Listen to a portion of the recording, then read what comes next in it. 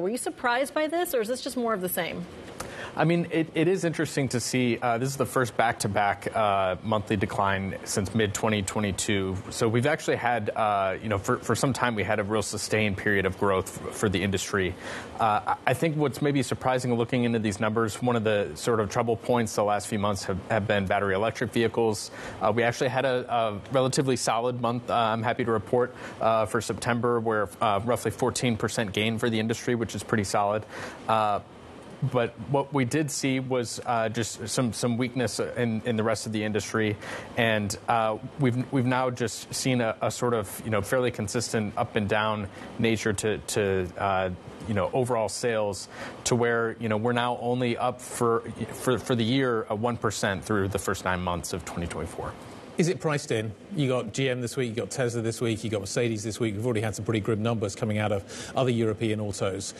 Are the US automakers in a different place than European automakers, or is this a global phenomenon? I think maybe the global phenomenon for these international companies that is very consistent is the weakness in China. I think that's going to be very interesting to hear from GM later today. We've seen that consistently across the Germans. Even Tesla, I think, is maybe holding up better than some of these other companies, but isn't by any means sort of seeing the growth from China that they did in the past.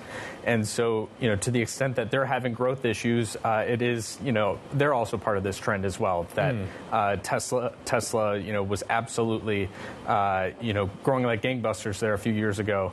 And even, on an export basis, the Shanghai plant is sort of tapped out, and they're not looking to expand manufacturing in that country. So we'll watch the China dynamic very closely for these global players. What about the way that policy is helping or not helping in Europe? Because we saw EV sales drop off in places where there had been support from governments, and then that was removed. Now there's talk of support coming back in Germany, and you wonder whether that's causing some people to pause and not buy.